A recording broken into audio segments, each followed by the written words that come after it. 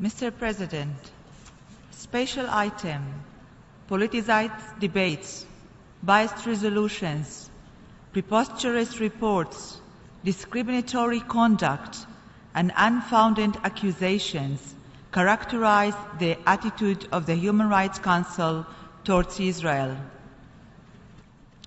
Although the Council is mandated to be unbiased, transparent, and non-politicized, its 7 special sessions, 66 resolutions, a special rapporteur with an infinite mandate, and an agenda item all targeting Israel clearly prove otherwise.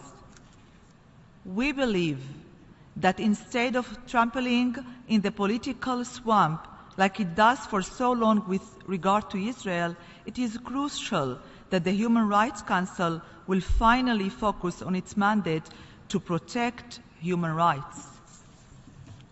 As the High Commissioner for Human Rights has recently said, our world today is suffering from so many atrocities, terrible humanitarian crisis, increased xenophobia, racism, and prejudice, greater than any we have experienced since the end of World War II.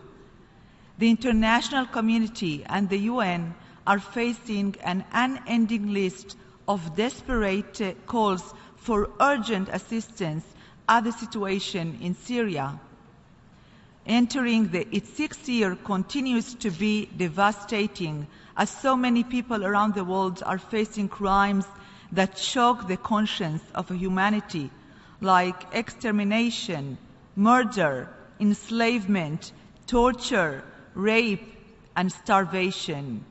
Mr. President, a revision of the resources allocated to deal with the biased Item 7 will definitely allow the Human Rights Council to better address the real and urgent concerns that the international community should deal with. Israel is a strong democracy in the Middle East region. While facing many security challenges, it is fully committed to the respect of all human rights, including those of its own citizens.